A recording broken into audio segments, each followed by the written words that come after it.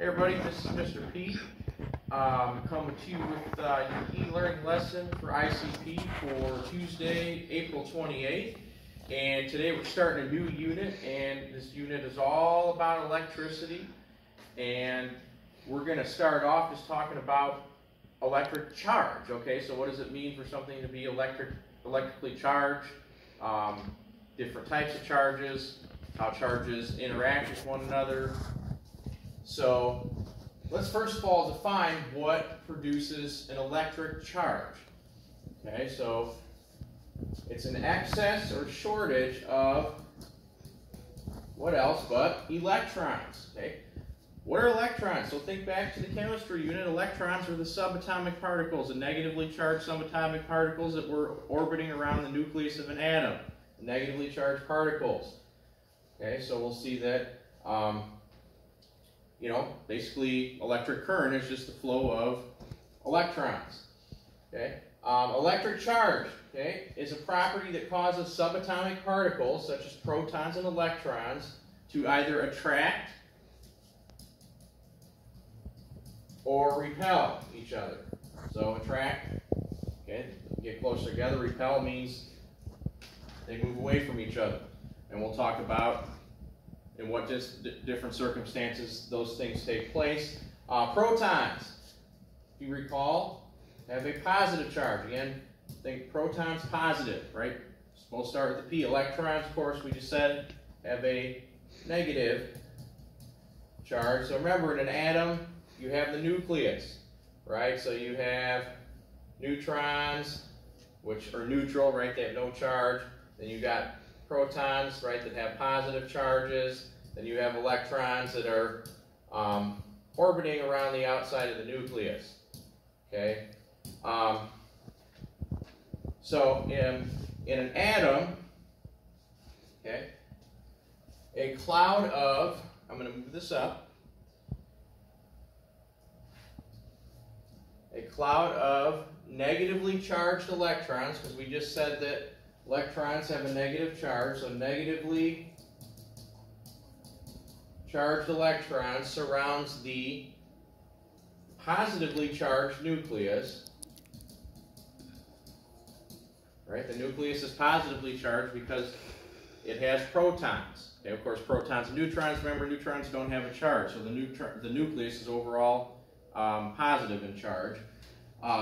The atom itself, like overall, is neutral, which means overall the atom itself, the entire atom, is electrically neutral because it has the same number, okay, or equal numbers of positive and negative charge. So an atom in general, it's a general atom, is neutral because it has the same number of protons as it does electrons, same number of positive charge as it does negative charge. If an atom gains electrons, it becomes a negatively charged ion. Okay, so remember first semester from chemistry unit, we talked about an ion being an atom that's either gained or lost an electron. Negatively charged ions have gained electrons, they've gained negative charge. Okay, if an atom loses electrons, it becomes a positively charged ion, which, again, if it loses electrons, that means now there's more protons. So therefore, it's going to have more positive charge. It's going to have a net positive charge. So this diagram here represents a neutral atom. You have 8 protons in the nucleus. These little green spheres here. 1, 2, 3, 4, 5, 6, 7, 8. And then you have 8 electrons. So that's neutral. Here's a positive ion, because notice 1, 2, 3, the yellow spheres represent protons. You have 3 protons, but you only have 2 electrons. Okay, so this would actually have what we would say a +1 charge, because there's 1 more proton than there is electrons. So this would be a positively charged ion, because there's 3 protons and 2 electrons. Okay, and again, there's 1 more proton than electron, so we call that +1 charge. All right, units. Okay, so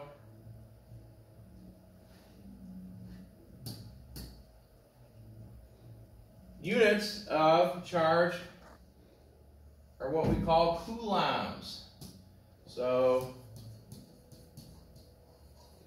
a coulomb is a unit of electrical charge, and so let's kind of put that in perspective. It takes 6.24 times 10 to the 18th, okay, electrons to produce 1 coulomb. Okay, 6.24 times 10 to the 18th. What does that look like? Okay, well,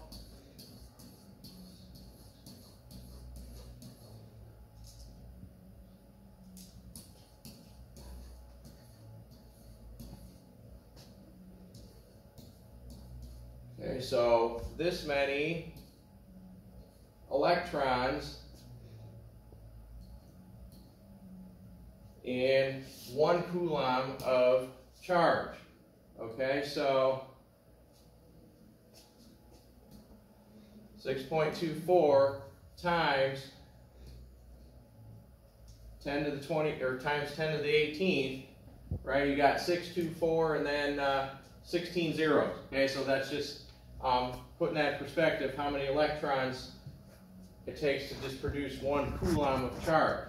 A lightning bolt is about 10 to 20 coulombs of charge.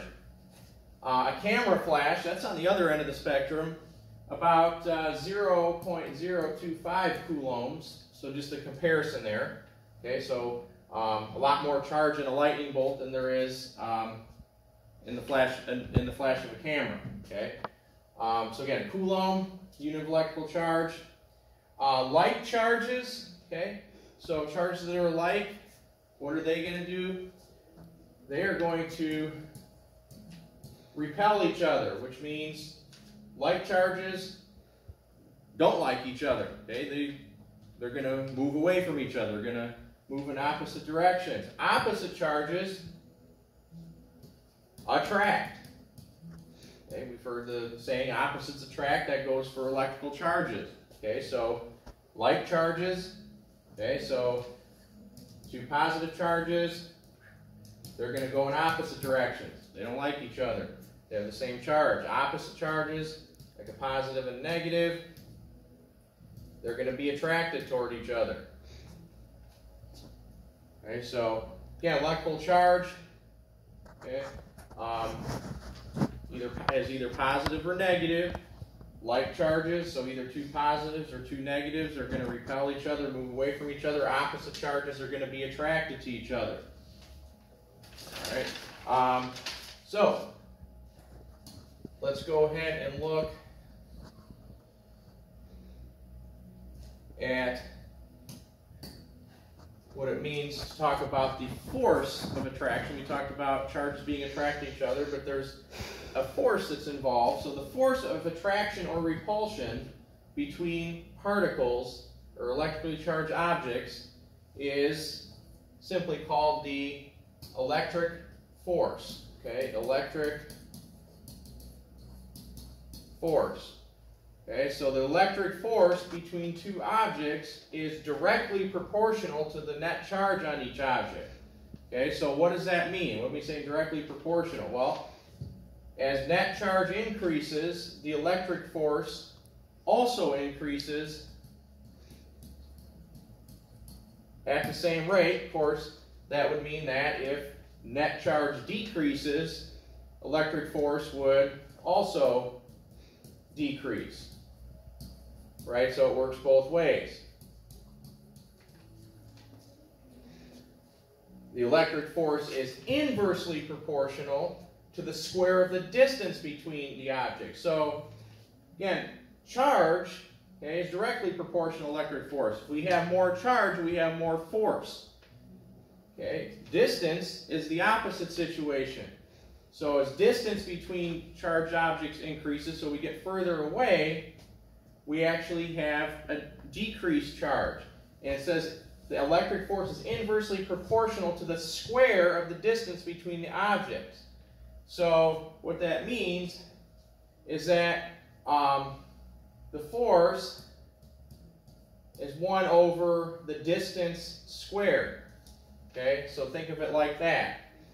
So obviously as distance increases, as we get a bigger number here, that force is going to decrease, right? Because just think of it mathematically, as this number on the bottom gets bigger, we're dividing 1 by a bigger and bigger number, which is going to cause the force to get smaller and smaller.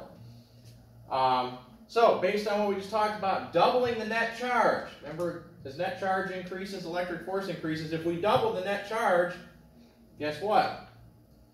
The electric force is also going to double. If we double the distance between charged objects or charged particles, remember that's the opposite effect. It would be reduced to 1/4 of the original force. If the distance between two objects is doubled, the force is going to decrease by a factor of 1/4. It's going to be 1/4 the original force. Why 1/4? Remember, it's 1 over distance squared. So if we double, think of 1 over 2 squared, right? Which is 1 over 4. Okay? And inside the atom, these electrical forces are much stronger than gravitational forces. Okay? So let's recap that. Okay, so the electric force between two objects or two charged particles depends on the net charge. Okay, so if net charge of one of the particles is increased, okay, the electric force between the two objects is increased. It depends on distance. If distance is increased, so they get further apart, the force is weaker. Okay, the force decreases. And again, the force is inversely proportional to the square of the distance, so it decreases by 1 over d squared, or 1 over distance squared. So let's just look at a quick diagram here. So in letter A, okay, opposite charges are attracting. Right? I get a positive and negative charge. Arrows show them moving toward each other. We just said before that opposite charges attract. In letter B, what's going on in B? Okay. Doubling one charge, okay, so let's say we double the positive charge, that's actually going to double the force on both charges. So again, we can see that the arrows are longer because we have more force. The arrows represent, the magnitude of the force. And letter C, okay, letter C, we have two positive charges. And we can see they're moving in opposite directions because we said opposite charges repel. They move away from each other. They don't like each other. Okay? So doubling the distance, and that's going to make the force, as we set up in one of our notes up there, it would make the force 1/4 as great as the original force. Okay? Because the force decreases by 1 over distance squared as we move further away. Okay. So, in our next section, in part 2 of section 20.1, which is this is chapter 20, we will talk more about properties of electrical charge and different things that occur with electrical charges. Okay, until then, we'll see you later.